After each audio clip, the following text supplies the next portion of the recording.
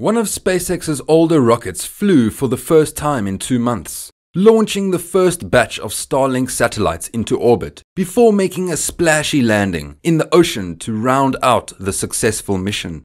With a successful Falcon 9 launch from California, this rocket delivered 51 additional Starlink internet spacecraft into orbit Monday evening and introduced new inter-satellite optical laser links to improve the way the network transmits broadband signals worldwide. Interesting, right? So today, we are talking about Starlink satellites. But before that, we welcome you all to our YouTube channel. Thank you for your love and support. If you are new here, make sure to subscribe to never miss a single update from the world of space. SpaceX launched a batch of operational Starlink satellites on one of its 229-foot tall, 70 meters workhorse Falcon 9 rocket from its California launch facilities. For the first time in over 2 months, SpaceX is launching its own satellite virtually weekly, breaking the regular rhythm that has been set earlier this year. Vandenberg Space Force Base launched the first dedicated Starlink mission with this launch. The successful Starlink mission frees up SpaceX's next Falcon 9 rocket, which is scheduled to blast out Monday night from Kennedy Space Center in Florida on the Inspiration 4 crew mission with an all-citizen crew.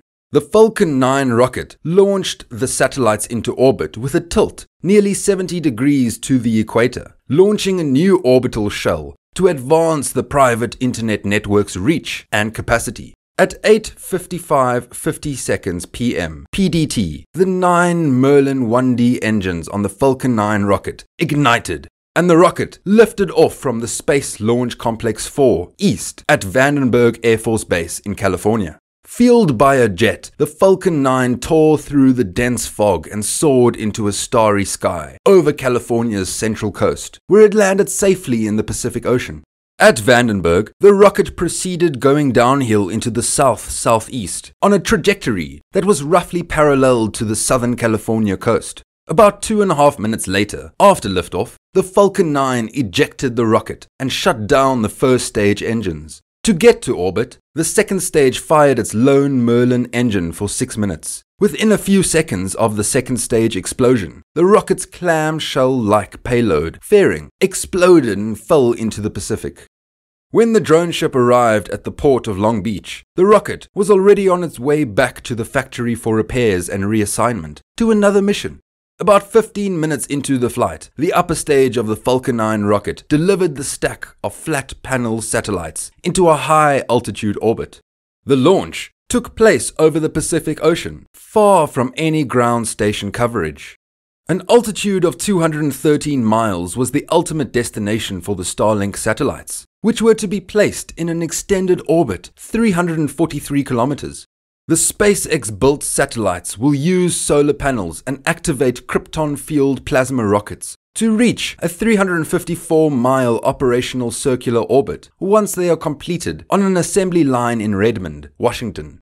SpaceX's Starlink satellite network will get a boost with the addition of new satellites, thanks to the launch on Monday. SpaceX has completed the fleet's first orbital shell after a series of dedicated launches from Florida over the course of 2 years, from May 2019 to May of this year. Last month, SpaceX President and Chief Operating Officer Gwynne Shotwell said, "We've completed the first portion of our network, which essentially gets us to plus or minus 50 degrees, 53 degrees, 55 degrees latitude." Starting on Monday, the Starlink initiative will extend its reach to the poles. As Shotwell put it, "We were expecting to do it a little bit sooner, but we're working on our laser communication terminals." The construction of a new inter-satellite laser terminal, which is to be installed on all future Starlink satellites, has been a top priority for SpaceX since May. A small number of laser cross links have been used to see if they work.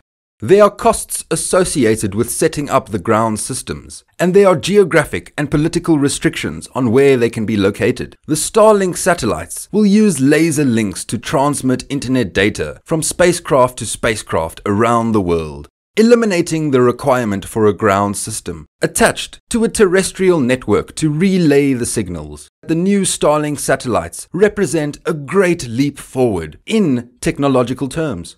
It's not common for satellites to communicate directly with one another. Instead, radio frequency communications with a ground station are used to transmit communications between satellites. Through the use of laser links, the latency of the connection can be reduced.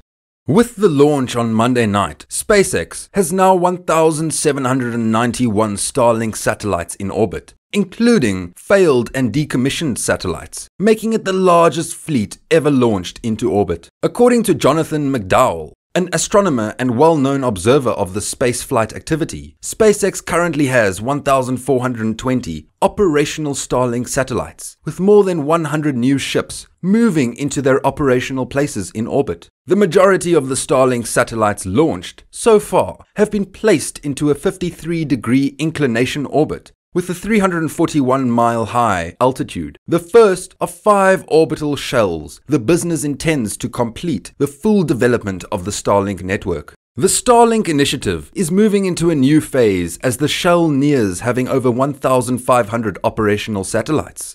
Due to the completion of the first Starlink shell, the network may now provide high-speed, low-latency internet services to areas at low altitudes, such as the southern United States. The partial deployment of satellites into the first orbital shell initially provided service throughout the northern parts of the United States, Canada, and Europe. However, the Federal Communications Commission has given SpaceX regulatory authority to launch 12,000 Starlink satellites. The company's initial goal is to use Falcon 9 rockets to launch 4,400 satellites. SpaceX's next-generation launcher, the Starship, is a massive rocket that may be used to launch hundreds of Starlink satellites at once. We're excited to keep improving the network by putting more capacity in space. And we're especially excited to link the 3 to 5% of the population where fiber just doesn't make sense, Shotwell said. The company SpaceX is constructing a global internet network based on satellites. Launches for the Starlink network have been outpaced by those of SpaceX's competitors thus far in terms of speed. Since 2019, OneWeb, which is supported by the British government, has launched 288 tiny internet satellites. Compared to Starlink spacecraft, the OneWeb satellites, developed through a partnership with Airbus in Florida, travel at greater altitudes. Because of the difference in architecture, OneWeb's constellation of 648 satellites is able to produce global internet coverage, whereas Starlink's is far larger. Amazon is developing its own commercial satellite internet network, although it has yet to begin launching. Millions and billions of people have no decent internet connection, said Shotwell. This is a really big market. So, the number of organizations that are interested in doing this is not something that concerns me. When it comes to the space environment, I'm interested and concerned about their sustainability. A lot of competition in the industry. Eager to know what will happen next. With this, we have come to the end of our video. If you've loved this, make sure to like this video and subscribe to our channel for more similar updates. Thank you so much for watching. Until next time.